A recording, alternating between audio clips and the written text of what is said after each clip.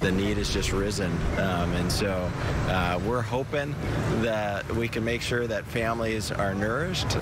New tonight, how you can create hope for the holidays through helping your neighbors. Now, the San Antonio Food Bank is expanding what it's doing to feed more families this holiday season. Tonight, our Joe Galley is here for you with how you can also benefit by helping to feed the hungry in our community. Rain did not dampen the spirits of hundreds of volunteers at this massive food distribution event at the Alamo Dome today. This is the last major drive-through event before Thanksgiving.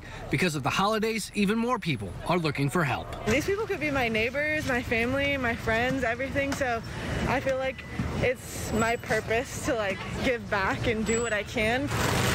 Gabby Herrera has volunteered for more than 300 hours helping out the San Antonio Food Bank over the past few months. Herrera's service has given her a sense of gratefulness and hope during the pandemic. The clients who come through, they're so thankful and they're so nice, and you just really get a sense of who your community is and who's going to be there for you, and it just gives you that feeling I'm not alone in this world. It's a story repeated over and over again by each of these volunteers doing what they can to help your hungry neighbors. Those that come to give walk away almost benefiting more than those that came to receive. Over the next few weeks, the San Antonio Food Bank is adding more services to get more meals to people in need.